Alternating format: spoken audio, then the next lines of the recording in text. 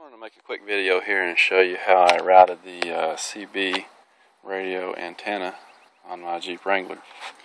You can see the antenna here, and the bracket that I got from the local truck stop for $10 just bolts right onto the spare tire carrier. And I didn't want to drill any holes on the Jeep. I don't like the magnetic mount antennas, and of course with the fiberglass top that wouldn't have worked anyway. So I just mounted this right onto the spare tire carrier, and it's been working great for over a year now. And then from there,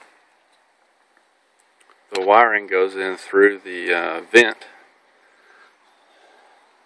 and it comes out right here out of this plastic cover, along with the factory wiring for the door latch.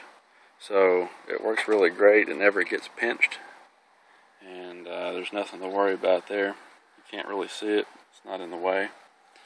Everything works great. Then from there, I just ran it underneath the plastic cover. Obviously you can't see it. And it runs up all the way over to the other side of the seat.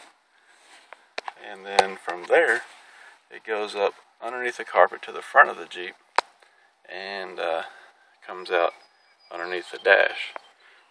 That way you can't see the wires, and like I said, they're not in the way, and it just makes for a clean looking installation.